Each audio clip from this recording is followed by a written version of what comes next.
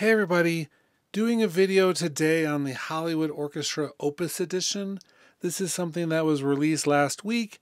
Kind of a bumpy start, but it seems like things are settling in a little bit. So I finally got it installed and I wanted to make a quick video just showcasing how this works on my Silicon Mac Mini. This is a company, East West Quantum Leap, that I've been using for a long time. I've used the Hollywood Orchestra before the Opus Edition, the Diamond version, and now I'm a subscriber to the Composer Cloud, which the EDU version, since I'm a professor. And so it's a little different than the Diamond version, but this new product is available with that. I pay like a once a year fee and get all of their instruments as a part of that bundle. I use them all the time. I love them. I've talked about them before in other videos on this channel. And I was really excited for this Opus Edition thing because it has a few features which I really like. But I was also kind of nervous about it, partially because in the system requirements it says the minimum system is a quad core, 4 cores running at 2.7, which I meet that with the M1. But then it says the RAM 16 gigabytes is the minimum, and they prefer 32, which I don't have either one of those because I got the 8 gig Mac Mini. Now I have a Windows computer which has the 32 gigabytes and a very fast processor and all that. So this is a product which I could be using on that computer instead of in Logic if I need to. But I thought, you know what, I'll just install it and see. Now I am using the lesser version of Opus. Because of the Composer Cloud version that I subscribe to, it comes with the Hollywood Gold Orchestra, which has 2 different mic positions, not as many individual patches, but still quite a few. I believe the overall thing, let me pull this up real quick here just so I can see it. The Opus here, it's going to take a second to count up all of the files, but I'll let that run in the background. It's over 600 gigabytes for this instrument. It's pretty massive, and so I have a drive just for it. A fast drive that has really fast read and write speeds and is hooked in over USB 3, all of that. So that I'm not worried about too much because I definitely prepared for that just a little bit for any of my instruments, but that specifically I knew that this was coming and wanted to be able to run it pretty smoothly. Okay, so how does it run? First of all, it took me a little time to get this installed even after some of the bumps last week with everybody else, partially because there are the 7 individual libraries that need to be installed: the Hollywood brass, the harp, the percussion, the woodwinds, the solo cello, solo violin, and then the strings. I don't think I missed anything. All of those have to be in, and I have to have the gold versions, and I had the diamond versions of like 4 of those.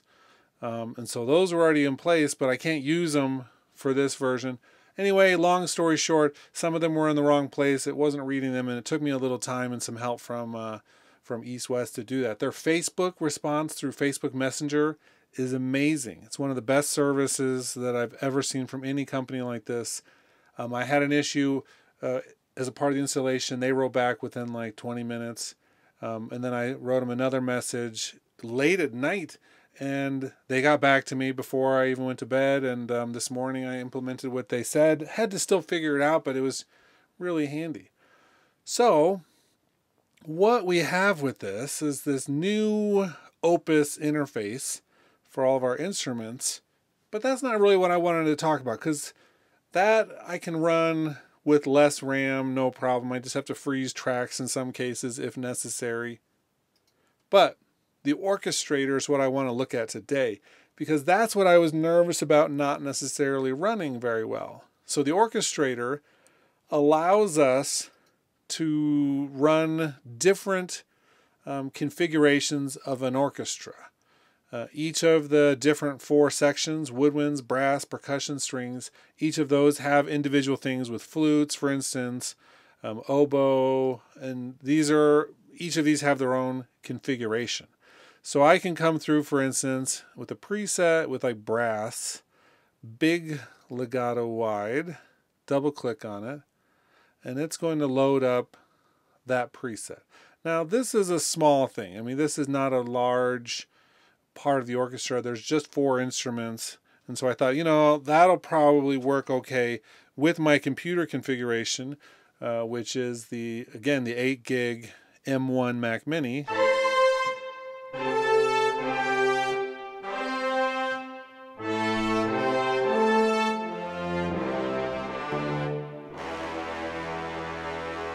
And it puts together these 4 using smart voicing, which is really nice. And you can actually add in things like MIDI patterns and things. It's really awesome. All of these seem to work pretty well. Even the full ensembles. Let's load up this preset. The only time I hear any kind of clicks and pops or when I first load something up and it's still kind of putting in, I play a note too soon.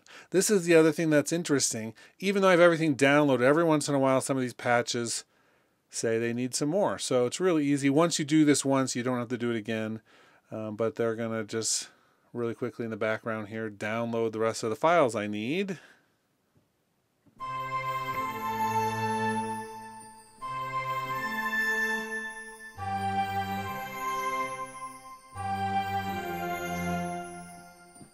Okay, so still coming.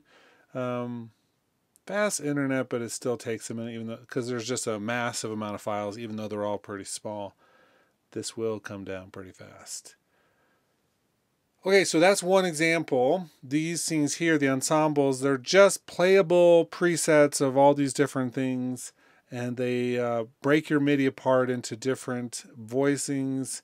You can actually come through if you want and do things. So I can, well, once this is done, I'll show you. Come on, Penderecki samples.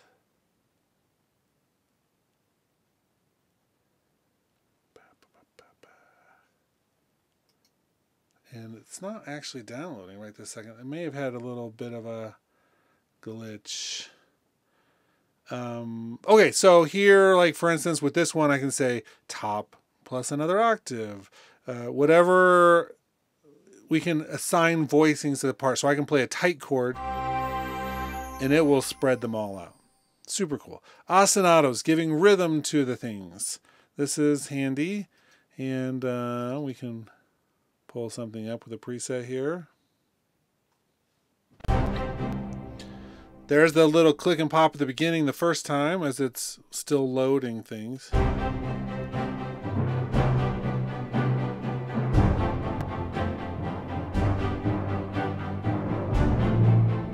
So we have that rhythmic thing, which is really cool, and we can move around tempo and things like that.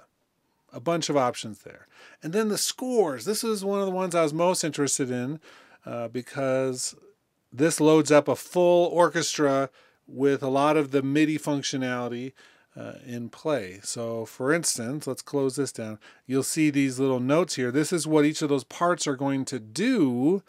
Woodwinds have a little bit. The brass has held out notes. The percussion has some moving things. And then the strings have the most. And I was thinking, there's no way with an 8 gig Mac Mini M1, even though it's fast architecture, all that stuff, there's no way that this is just going to play smoothly.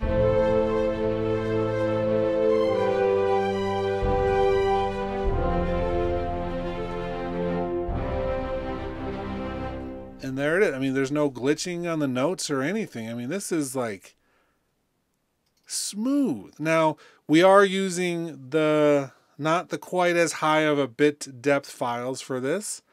And so that's one part of it. And the other part is that, it's not actually that massive for the Orchestrator. Even though it's doing a lot, what's happening is that it's loading in exactly what it needs, and it's smart about it, so you're not loading in a bunch of extra fluff.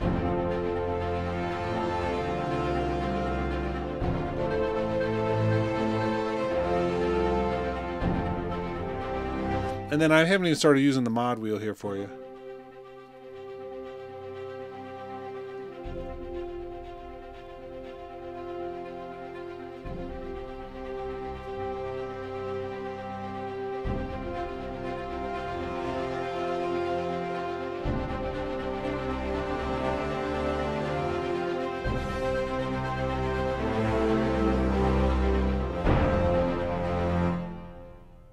flawless. Everything is flawless about this. I'm excited to see how this works with the full version, the diamond version, but with this version, it sounds good still. It's not the full resolution, but it still sounds good. I'm working at 256. If I go below there, it definitely has some issues.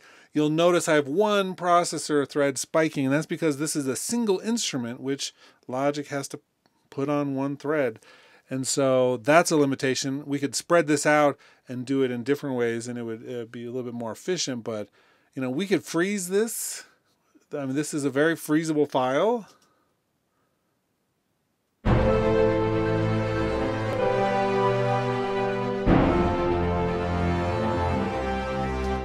And then once we freeze it, we would free up all the processor.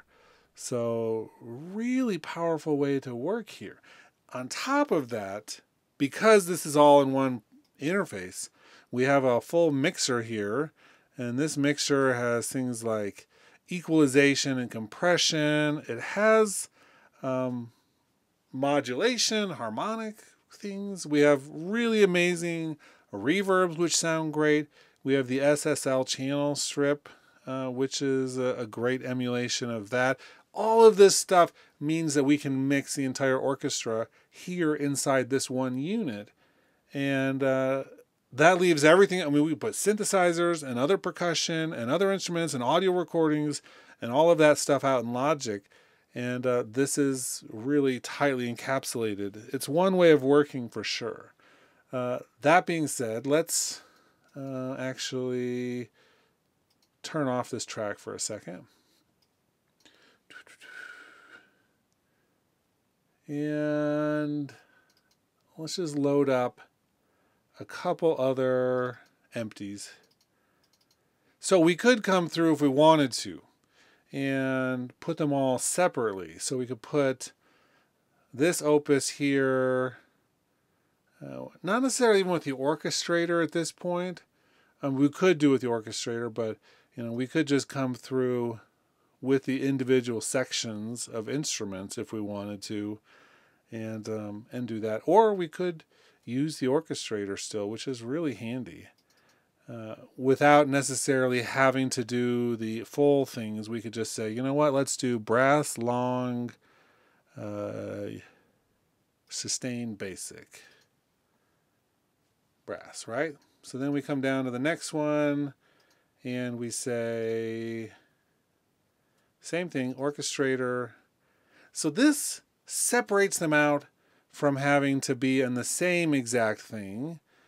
So we'll do woodwinds for this one, winds, long, basic one. So instead of having them all in one unit, we could put them all in separate ones. That folder information I did earlier came back at 690 gigabytes. So decent size. Looks like we're slowing down here just a little bit. But it's coming. Ooh, I did the wrong one. Play. I don't want play. I want opus. There we go. Orchestrator. And then we'll do strings. And then on the last one, instrument, opus, orchestrator. We'll do percussion. Tonal for now. Sure. Okay, so now I've got all of those. You'll see I'm using more of my processing threads. And right now I have it limited to the 4, but we could, if we wanted to, take this all the way up to the high performance setting. It'll actually have to reload everything now that I did that, but that's okay for a second.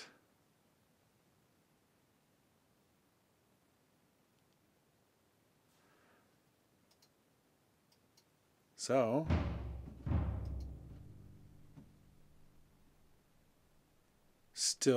it's actually still loading them. That's not a glitch at this point yet. Although I hear some glitch. Let's delete the top. Oh, that one's actually turned off, so we're not even worried about it. Let's see.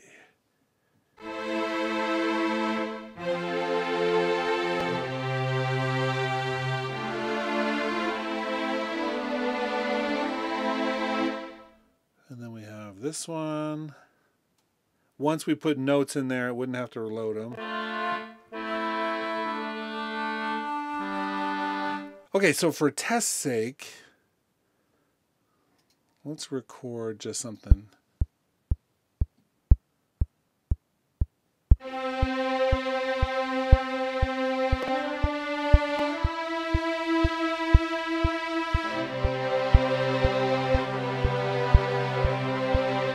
Really simple.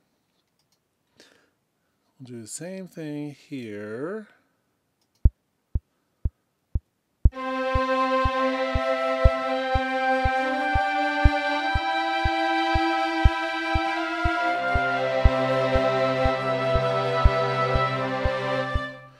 I'm really just, I'm not even playing anything that makes sense, but I want to see what happens here with all of them.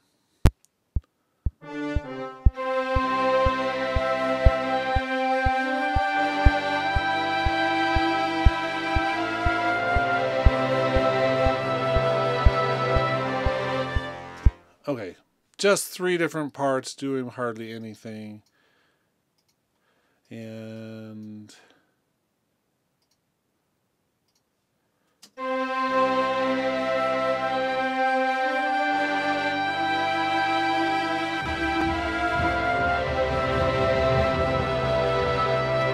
okay, so they're all playing together. Once they were in there, there wasn't too many clicks and pops. It says it's 5.5 gigs of RAM, which isn't crippling the system because of the way the new silicon uses so much virtual RAM. But each of those could be frozen and done that way. Really cool functionality. And you can see it's all, even though I've got in each of these, for instance, I've got 4 big instruments there. With this one, I've got 4 big ones. I think they should all probably be 4. Oh, 5 for that one. They're all playing, and it's not even crashing the system or anything. When I spread them out, it's actually putting them on different tracks. And so, you know, we have that more spread out on the threads.